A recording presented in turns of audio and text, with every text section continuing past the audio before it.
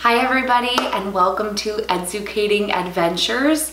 Today I'm so excited because we are going to be talking about a really incredible ecosystem that is filled with so many different types of plants and animals that are really unique. So let's go ahead and get started learning all about the rainforest ecosystem.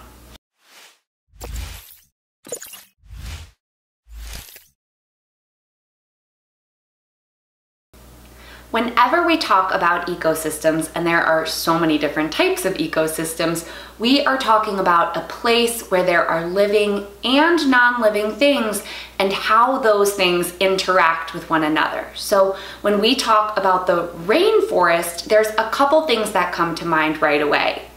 I'm gonna go ahead and give you guys a minute here. This is a good chance for you to stop the video and discuss as a class, what are some of the things that you guys think of when you picture a rainforest ecosystem?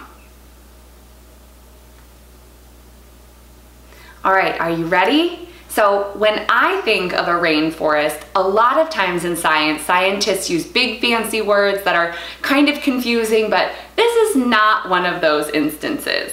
When I think about the rainforest, I think about rain. It's very rainy in a rainforest. And I think about trees, because trees are the main plant that we find in a forest ecosystem. So when we talk about a rainforest, we can be talking about a temperate rainforest that's a little bit further away from the equator, but most of the time when we think about a rainforest, we are picturing a tropical rainforest that is right along the equator. And so the temperature there is the same year round, and that makes it really a great spot for lots of different plants and animals to live. And the rainforest, it's a really small ecosystem. When we look at the entire world, the rainforest ecosystem makes up just a small portion of the entire world.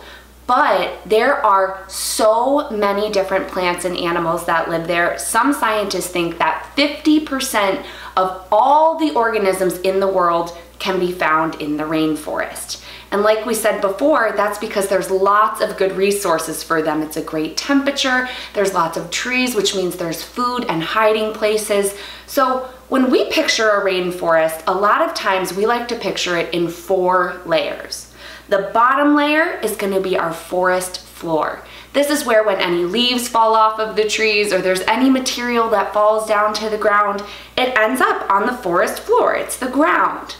When we go one step up from the forest floor, that is when we are talking about the understory. And the understory doesn't get a lot of light, and we're going to talk about that again in just a minute here, but that makes it kind of challenging for new plants to grow. There's a lot of different organisms down there, so they're all competing for space, but this is where we would find young plants and vines. And then if we go one step up from the understory, now we're in the canopy. And the canopy is where all the treetops are. And in a rainforest, because the trees are so close together, we call it a closed canopy, because all of the trees are so close. When the light shines down, all of those leaves block a lot of light, and that's why it's so dark down in the understory. And the top layer of a rainforest ecosystem, that is what we call the emergent layer. And this is just when you look at a picture of a rainforest from far back and you see one tree sticking out here and there, that is our emergent layer. Those are the trees that emerge just above the canopy that are able to grow a little taller and get more access to light. Because all the trees are so close together, like we just mentioned, and all of these different layers are really dense, we actually say that the rainforest has not only its own water cycle, but its own nutrient cycle. So let's think a little bit about this for a second.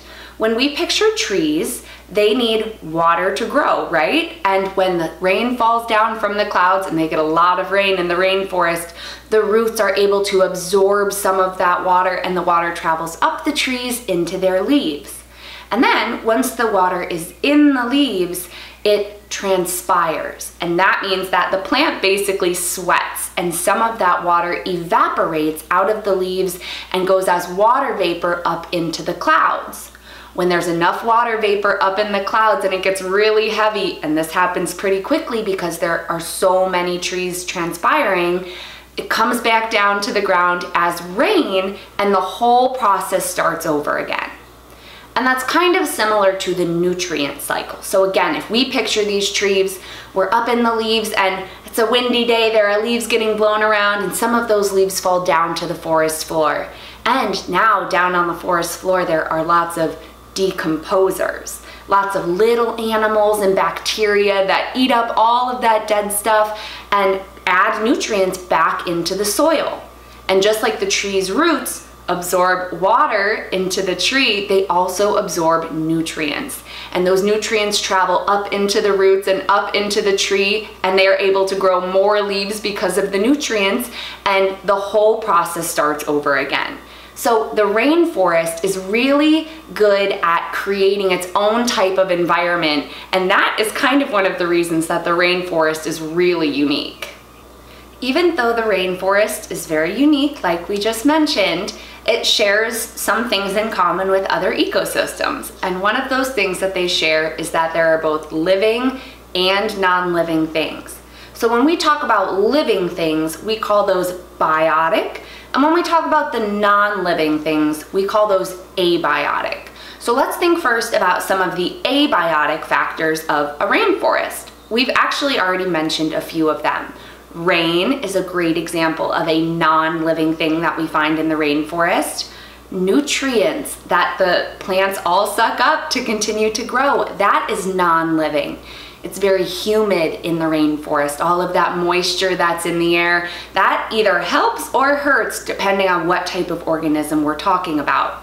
It's also very warm. Temperature is a non-living thing that we find in every ecosystem. So we said because rainforests are right along the equator, it stays warm for most of the year. And like we said, that benefits, that's helpful for a lot of different organisms. So now let's think about some of the biotic factors, some of those living things. And we're gonna start with plants. So we said that the nutrients that fall down to the ground as leaves and then they get decomposed and all of those nutrients are added to the soil. There are so many different types of plants in the rainforest ecosystem that they are all competing for some of those nutrients. So if we think about all the big trees that live there, there are trees that we call capote trees that are giant. We usually find those guys in the emergent layer. One way that they are able to not only conserve nutrients, but also water, is they drop their leaves during the winter. And that is not something we usually see in the rainforest. The rainforest is usually green all year long. So that capote tree has developed a really special way to kind of conserve some of those nutrients. We might also think of vines that grow between all of the big trees. That way they're able to kind of move about and get to those areas where there's really good sunlight. That again is something that all the plants in the rainforest are competing for. One of my favorite plants is called a bromeliad. And bromeliads are amazing because instead of growing in the soil like other plants do, a lot of them actually grow on tree trunks. They grow up off the ground on trees. So instead of getting nutrients from the soil, they are actually able to pull nutrients from the air, from the atmosphere, which is a really big benefit because there are only so many nutrients to go around in the soil. Another really cool plant that we find in the rainforest is called a pitcher plant. And pitcher plants are even a little bit weirder than a bromeliad because they are what we call a carnivorous plant. And carnivore means meat eater. And normally when we think of a carnivore, we think of lions and tigers, we think of animals. But pitcher plants, actually, they are shaped like a little pitcher. And inside that pitcher, they create a really sweet smelling sugar that attracts lots of little bugs.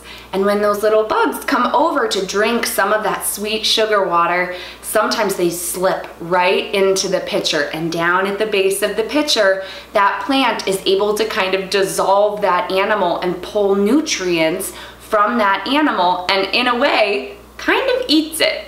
So pitcher plants are really amazing because just like the bromeliad, who doesn't pull nutrients out of the soil, they can pull nutrients out of eating little animals, which is really, really weird for a plant.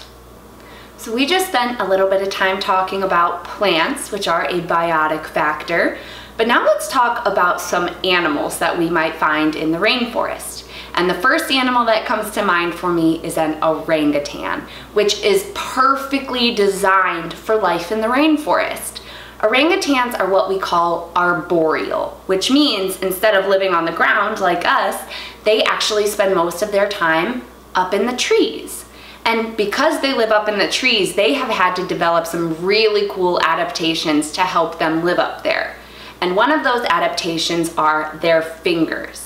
They have really special hands and feet that help them climb around in the forest. So if you look at an orangutan's hands, their fingers are super, super long. This helps them to grab onto things. And they're really strong. Sometimes orangutans can be really big, so they have to be strong to hold up their body weight. If you look at their feet, you might notice that they actually look like another set of hands. So orangutans almost have 4 hands, which is really weird, but really helpful for climbing. That helps them to be able to grab onto all sorts of different branches. Orangutans are also what we call a frugivore, which means that they mostly eat fruit. And there is a lot of fruit in the rainforest because of all of these big trees. So orangutans will climb up high using all of those cool adaptations to grab fruit. And orangutans, when they're babies, spend a lot of time with their moms learning where the good fruit is, what time of year to go looking for it. So orangutans are very intelligent, which is another really helpful adaptation for an animal that lives in the rainforest.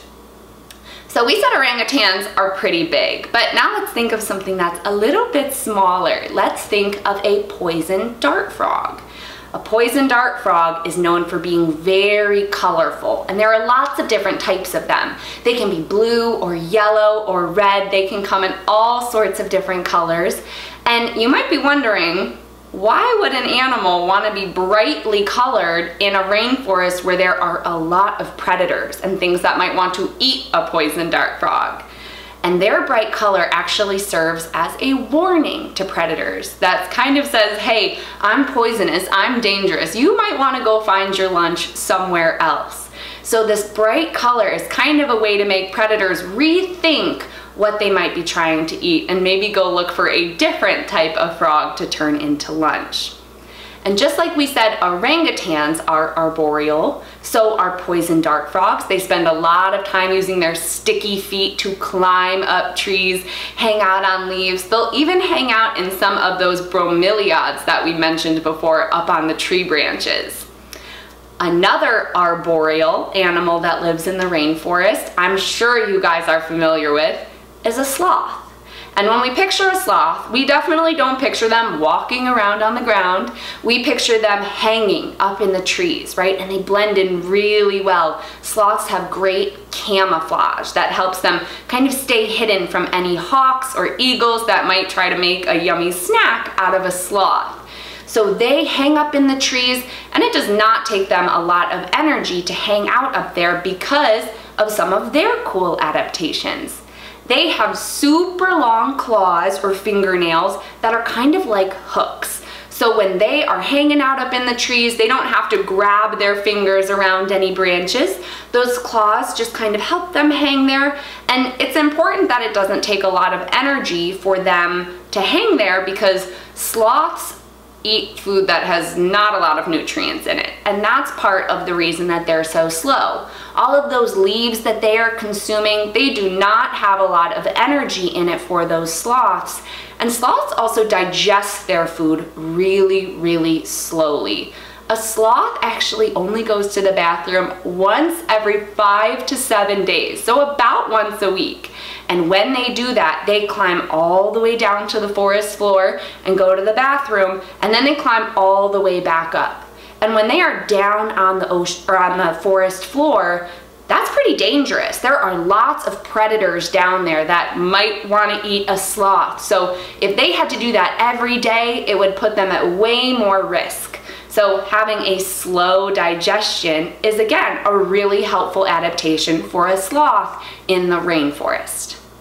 So now we have learned a lot about the rainforest ecosystem. We learned about their layers and the water and nutrient cycles and all of the different biotic factors that we would find in a rainforest. So I hope you guys think that the rainforest is just as cool as I do now, and I hope we see you guys again at our next educating adventure.